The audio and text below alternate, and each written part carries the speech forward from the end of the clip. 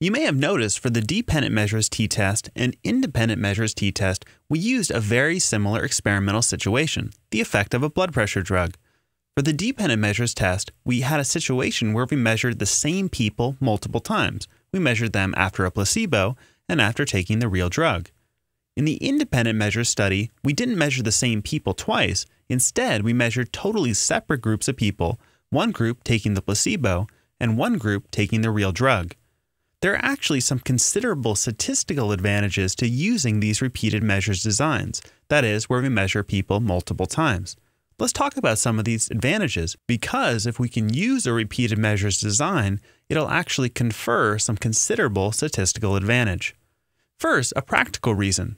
A repeated measures design generally requires fewer subjects. Notice that each person is providing 2 pieces of data, so we actually get more from each subject in our study. Next, a repeated measures design is really well suited for studying changes over time. That is, the difference score is focusing the question on individual change or growth. So longitudinal studies are a good example of this, measuring the same person over many years. Now, for a statistical consideration, repeated measures designs are good for situations where there are large individual differences. And by this I mean that individuals differ a lot from each other. Blood pressure is a good example. IQ is another. Any situation where individuals differ a lot from another individual, a repeated measures design will actually yield better statistical results. Notice that each person in a repeated measures design acts as their own baseline. And so the difference score we're taking is really factoring out or partialing out the effect of where an individual starts. So we get a more statistically powerful test because the difference scores are less variable than the original scores. Let's actually look at this. If I go over to that one group blood pressure.jump file, the one we use for our dependent measures test, let's look at the variability in the placebo column and the treatment column and compare that to the difference score column. Let me actually give you histograms for each of these.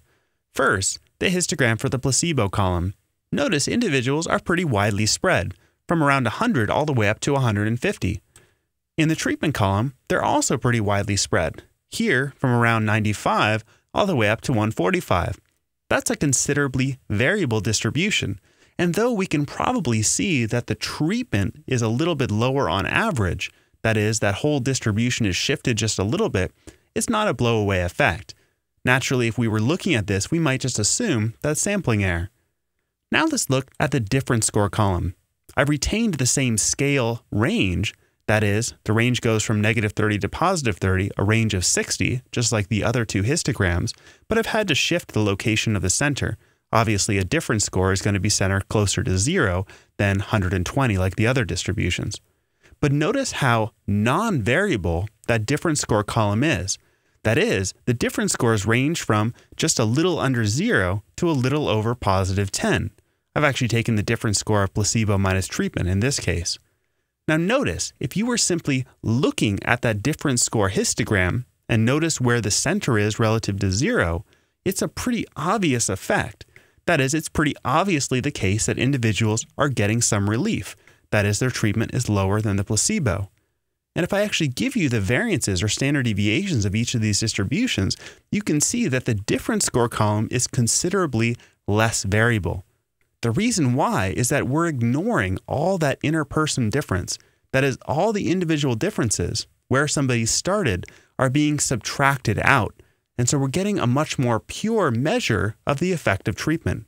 Said differently, the same person measured twice is more likely to be close to themselves than one person versus another person. So by forming a difference score, we actually don't care where they started. We just care how much change happened. So this is one reason why a repeated measures design will tend to be more statistically powerful, because what we're analyzing is that difference score column. And so if our difference score column is less variable, we tend to have more statistical power. This goes back to the power module. Notice that one of the factors that affected power was the population variance or variability. Because the difference scores tend to be less variable than the individual measurements across people, we actually get more power, or we're more likely to detect an effect if there's one actually there. So there are several advantages to repeated measures that we should take into consideration when we're designing our studies. But there are also some drawbacks and problems with repeated measures that we have to be aware of. First, with any repeated measure study, there's a potential for carryover or order effects. This is because we're measuring people more than once. First, order effects is when one treatment is always second. And this is just true. You always have to have one treatment following another, which means there could be some effect of practice, fatigue, simply the time in the study, or anything like that. If you always have one of your treatments at the end of a study session, then it might just be that people are tired, and you'll wrap in that effect of fatigue with whatever measurements you make. We don't want to confound our studies, and so by having order effects, we have another explanation for some effect we observe. So we don't want those in our studies. Now, carryover effects are different. This is when one treatment leaks into or carries over its effect into the other treatment. In the study I described with blood pressure, I specifically had the placebo before the blood pressure drug. Because notice, we don't know if this is a new drug, whether the half-life of that blood pressure drug is long or short. It could be that once somebody takes it, the effect of the drug will persist for many, many weeks. So what if we had our subjects take that blood pressure drug first for 2 weeks, measure their blood pressure, and then give them the placebo, then measure their blood pressure? If that blood pressure drug will persist in their body for several weeks, then even though we think we're measuring just the effect of a placebo, we're actually still measuring the effect of the real drug.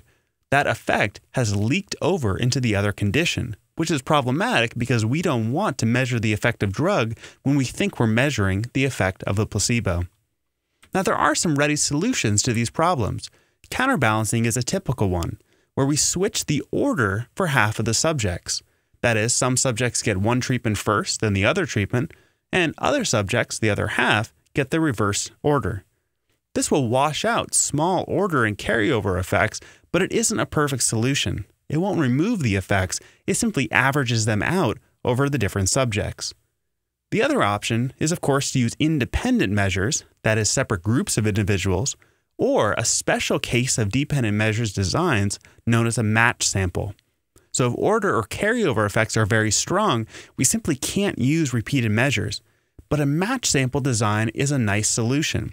This would be an example of using a twin study. Twins are very similar to each other. So if we have one twin in one condition, and then the other twin in the other condition, we can still take a different score between those twins. In essence, we're treating them as if they're the same person. And notice that because twins tend to be more like each other, especially for physiological things, than they're like other individuals, we'll still get some considerable statistical advantage over simply using an independent measures design.